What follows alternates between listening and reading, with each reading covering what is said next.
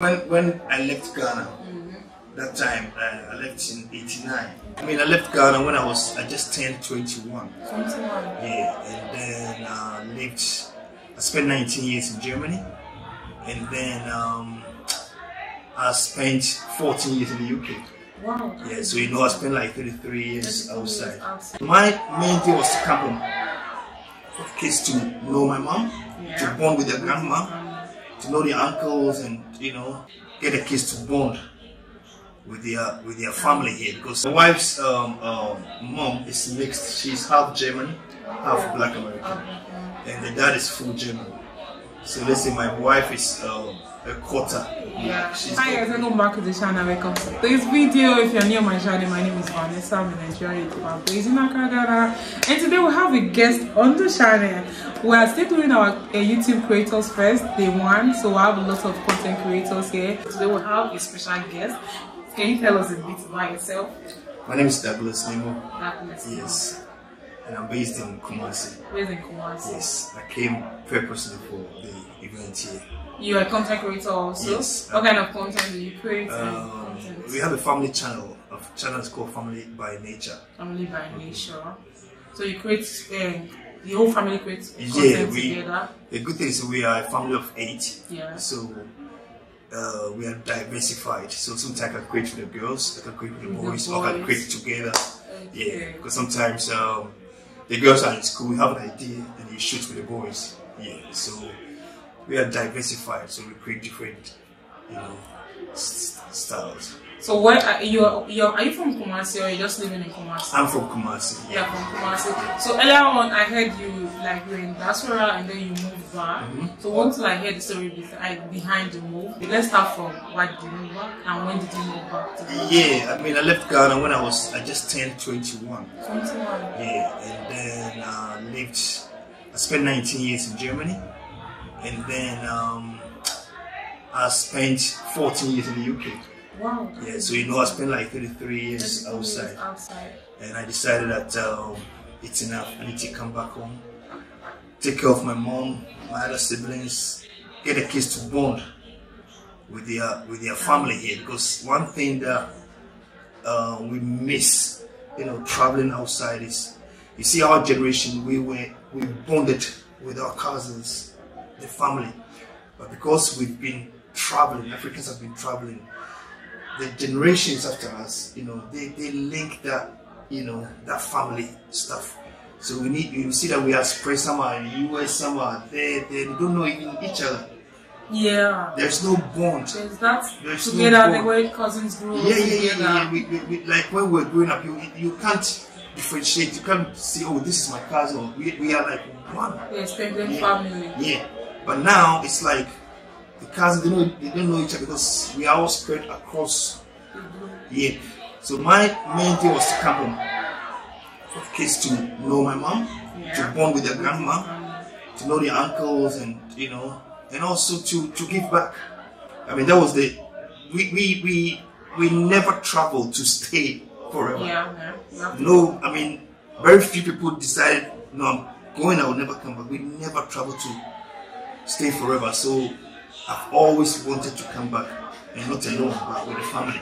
So I came. We are a family of 9, but I came with 6 of the children. Okay. So we are 8 that came.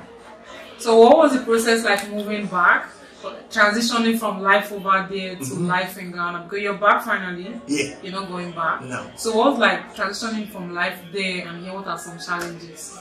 I mean, moving back. I mean, the most important thing is, when people are moving back, like families, most of the time they don't come like all together.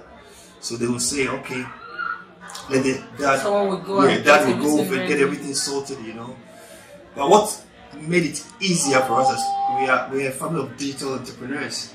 Okay. I train all the children to own their businesses.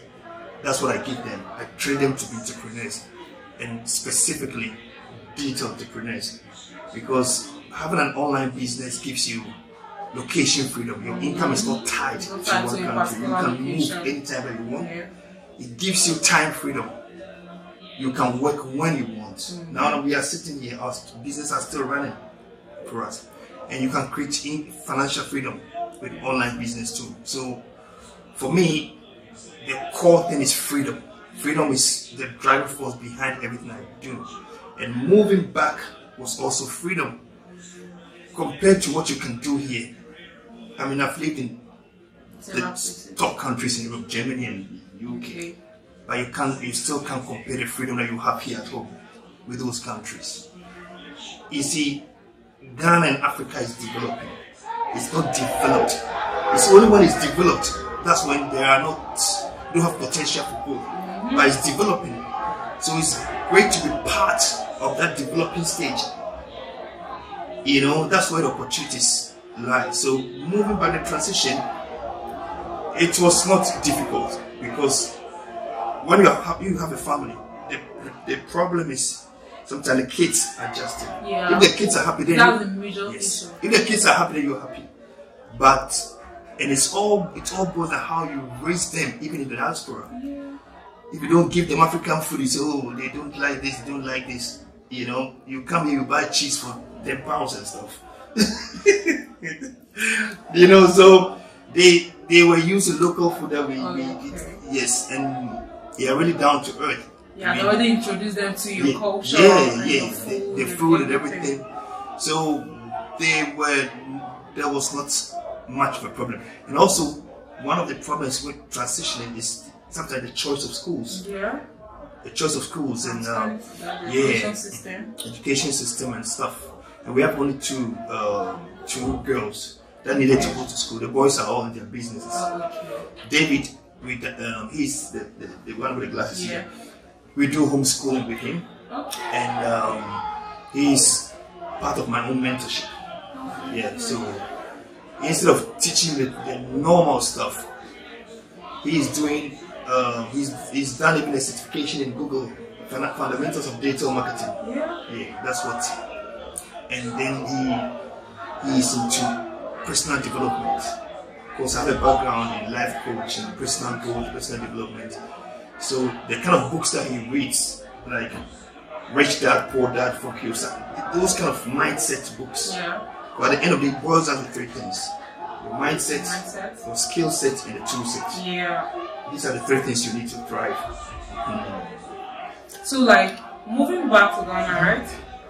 You had a business set already, so income was covered. Transitioning was good for your kids because you had already introduced them to the culture. Is your wife Ghanaian? My wife is not a Ghanaian. My wife is German. Okay, you had already introduced her to the culture, so it wasn't hard for her. No, she's been here since we've been together with my for 30 years, and she's been here since her 20s. Oh, okay. Yeah. So my wife's mom is mixed. She's half German, half Black American, and the dad is full German. So let's say my wife is a quarter. Yeah, she's got She got black. Yeah, the last time she did the ancestry thing, and she traced part of her roots to Senegal, Cameroon, and That's what she's West African also. Yeah. So that's why I'm sure that's why she feels at home. Oh yeah, because now she's not connected to a part of her root that she wasn't like connected to before. And you can see that from my in-law, her mom. She came for the first time to Ghana, and her when you do so she's mixed. Yeah. When you see the ancestry, that's where you see more half, African. Okay. Yeah. So I think that's why they connect. That connection is always there. Yeah. So before moving back, did you used to visit Ghana with your kids? Yeah, the first two even lived in Ghana for around almost 2 years. Oh, okay. Yeah. So but that time we wanted, like 96, we wanted to move back. So that's always been on my plan, and my dad didn't want me at first to move back because they feel like you have a better life over there that you come in. No, he wanted me to leave, not to travel. Okay, he wanted you to be in Ghana. Yeah, my dad didn't want me to travel at all, so he started to help us build our own house. Okay. Yeah, and then later, sometimes work and stuff. Yeah, but then sorry. Yeah, so Yeah, so he was not, he wanted us to be here. Yeah. So that's why when he died, I promised myself to bring back a fields and connect them with you. So you know, there are lots of Ghanaians, African Americans in the diaspora that are wanting like a way back, pathway back to their root, because I feel like a lot of them, they are now realizing that Africa has a lot to offer. Yeah. It wasn't the way it was before, where it was like, oh, we're at the third year. Now we're not changing the narrative. Oh, yeah. So what's your advice for someone wanting to move back with and like finding it difficult to make the decision? I think you asked the question before, and the question was whether I had a business or before coming.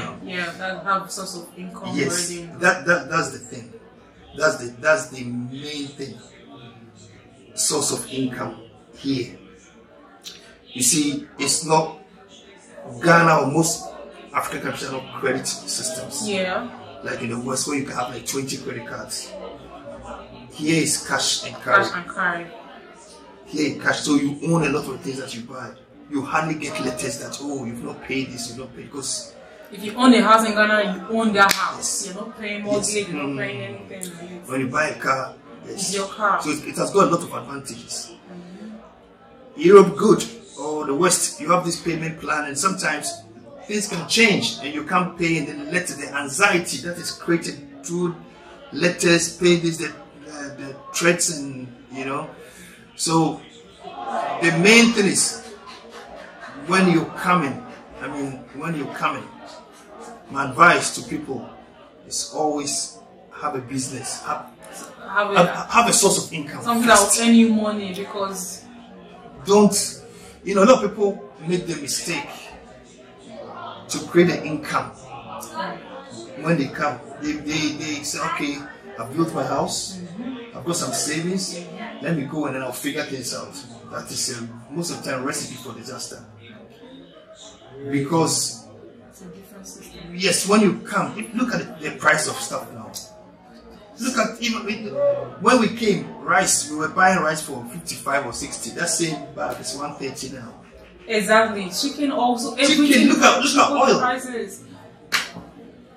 You see, so the money that you brought by that time it's not being. Yeah, because you think it's a lot of money, but you get here, you discover like no, especially if you're living in Accra. Accra is like the second most expensive. Accra. If you're in Accra, and some come renting, paying dollars. I mean. Yeah, there are some areas paying dollars. I mean, no.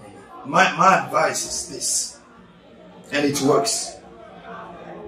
Have a business before you come, and the best business to have before you move is an online business. When you have an online, if you are there and you're running a business here, sometimes it's difficult to get the people to manage for you. Yeah. You know, I won't run a remote business when there's some people you can run remote. You know, if you have like Airbnb and all the bookings go through Airbnb and you have a staff managing it. Yes, you can do it, but still you have to be present sometimes. So the best online business, the best thing to have is an online business. When you have an online business, you know, it's a business. It's not something you do overnight. I built my business 7 years before I came to Ghana. So it was already established. So my business is proven, is tested through the COVID, everything. So whether I work or I don't work, my business runs in the background.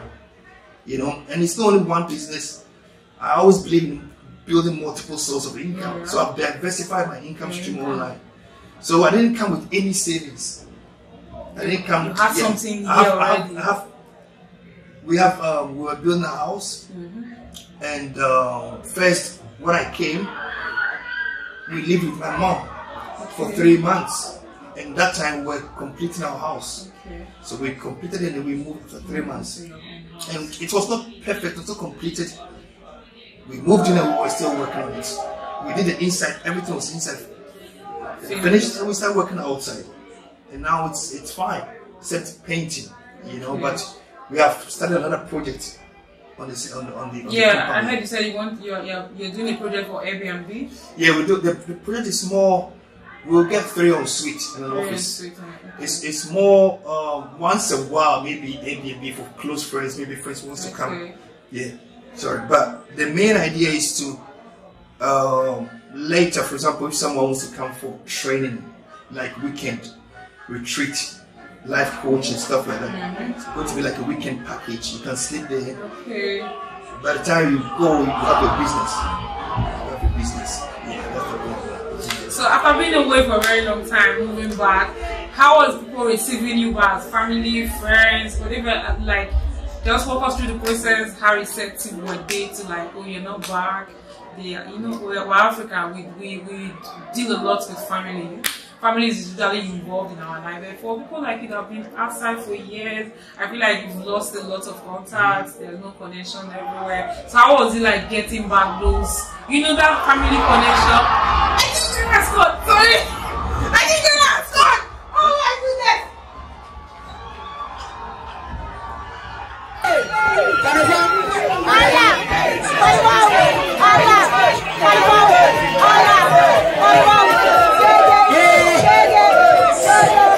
One eternity later. Oh my goodness, sorry guys, we have to go and celebrate Ghana Golo. You understand how that whole thing is. So yeah, you were telling us about making connections that you had already lost. That has been away for a very long time. Yeah. So, oh hi! The connections already reconnecting with your friends, family and the rest of that. How's the process? How's the process?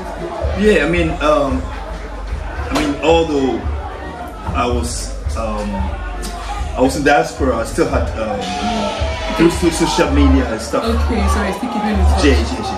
And like, you know, secondary school days, we still have friends, we have WhatsApp group. Yeah, so the connections were still there. So you have 2 of your kids schooling here in Ghana? Yeah, the last ones, yeah. The last ones. So how's the education system like? Yeah. Compared to what we had over there already? In terms of the, I mean,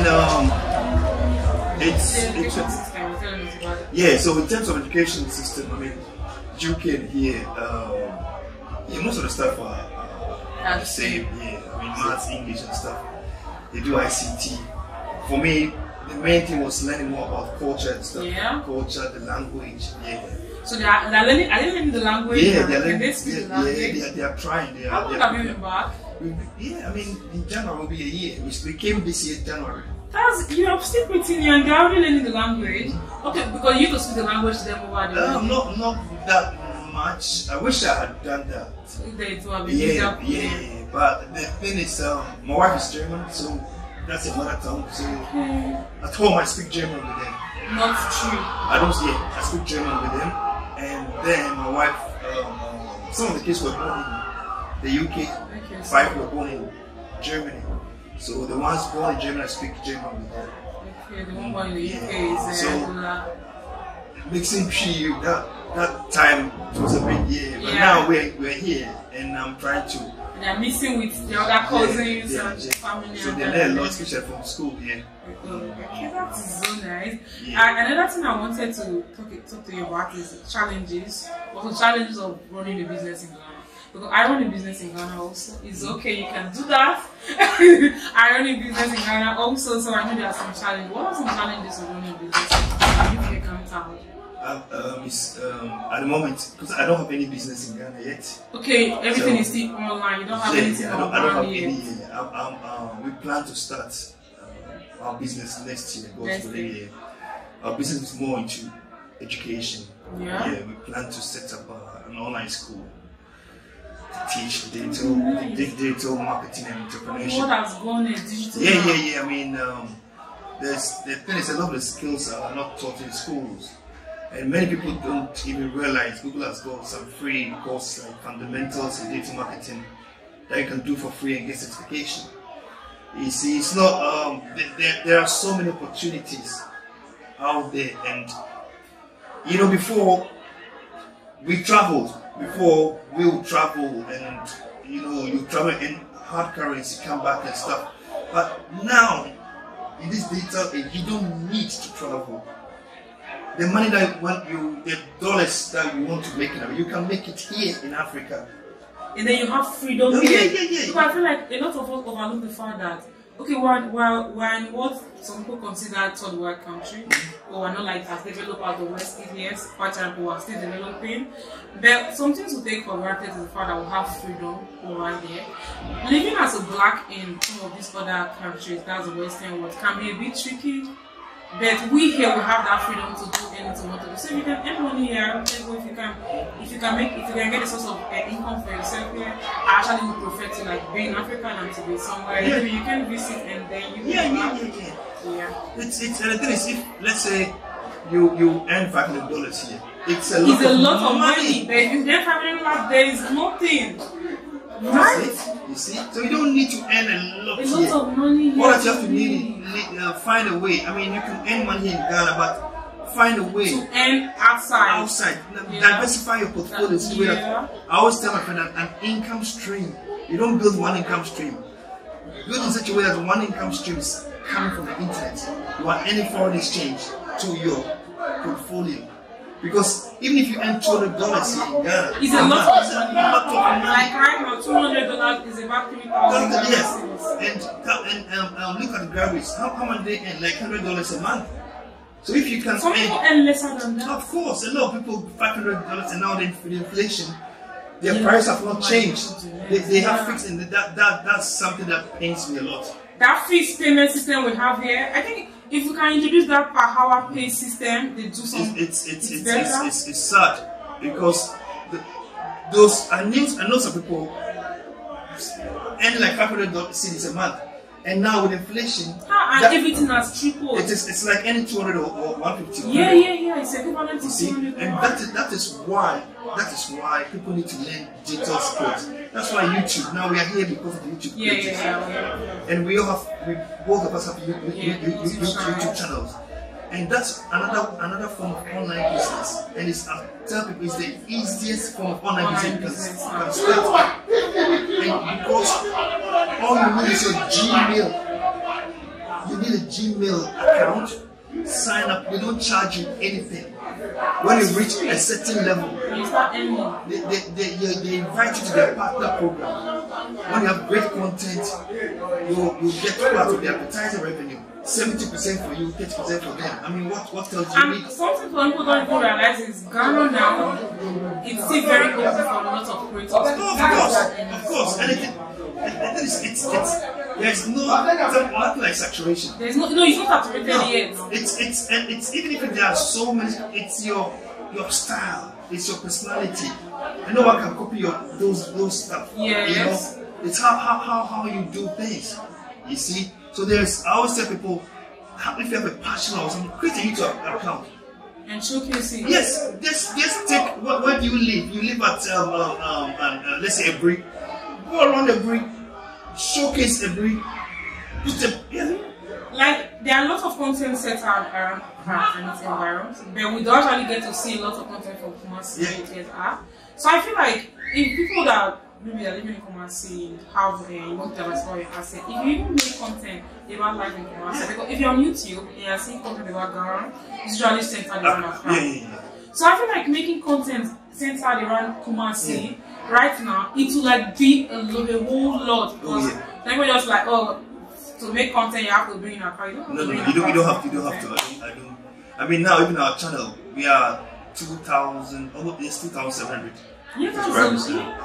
And it's less than a year. And we started last year. Okay, that's last year. So next year January will be 2 years. Like, don't forget to subscribe to the family channel just so you can see their family by nature. You can see their transition process, see the life and the kind of content they make there. I'm sure you get something that you like it. So hit on it now. The description will be on the description, to be on the screen, and to be on the description video. So just go there, click and subscribe to their channel. Before you go, lastly, I wanted to ask you, what's the difference? When you left Ghana very early. You were partying when you left Ghana, and then you moved back later on. What are the differences? The Ghana you know there and Ghana you know now. What was the most surprising thing you encountered when you returned? You know, when I left Ghana, that time I left in '89. And I remember very well because I went to Germany in '89, and the following year was the German unification. When I went, I was in, let's say, West Germany. And there was still East Germany.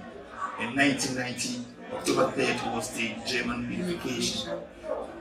89, when I left, there was hardly a mall here. Like you see escalators. So when we traveled to Germany, we saw escalators for the first time, and then we were climbing. People were just following. We were just laughing. But now you come back home, the things that used to be like foreign, like you see them only on TVs and you see them when you travel. Everything is here.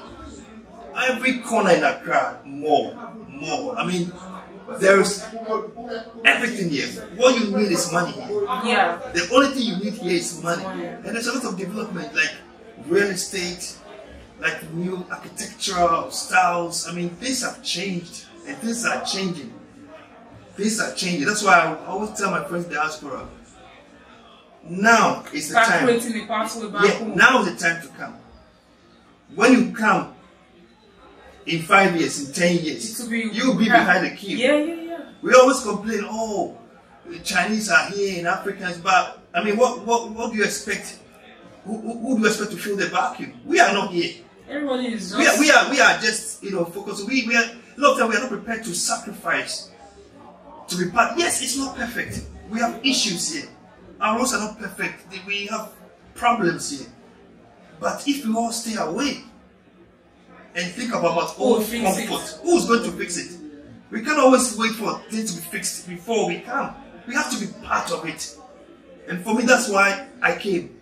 Even if there was one guy we've employed, let me tell you this story, my sister. We came to Ghana, we were looking for a digital artist to draw stuff like this. To draw something like this, So we went around, and most of the guys, they did like canvas stuff. Yes, they do like canvas stuff. So we needed someone who would just use a tablet to draw digital, so that we can use it. Because I'm an apparel designer, one of my stuff, design product. So we couldn't find one. We found one guy, and we had to train him from scratch. Wow. We bought tablets. My son, my daughter, we trained him for a week. He didn't know how to create. He didn't have an email account. He knew nothing about Photoshop. We trained him, and we started giving him work. 5 years, we are working with him. Wow. His main income is from us.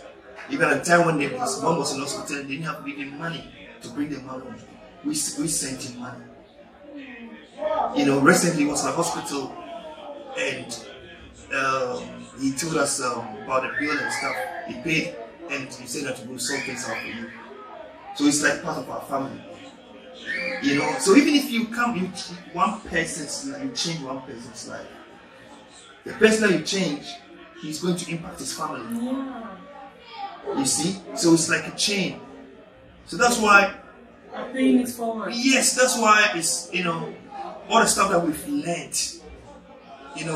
I've learned a lot, I've invested a lot in myself. And I remember when I was coming, some of my friends said, wow, Ghanaians are fortunate to have you in Ghana and stuff, because they know my expertise. And I really want to help. Even if it's one person, two people, three people I can impact, that's it. It's not the mass that you can impact. If we all, this one employs 3 people, impact 3 people. You see, that's where change comes in. So it's very important. You need an exit plan from Europe, from the West. You should never make it your final destination. Yes, but we don't live forever. Yeah.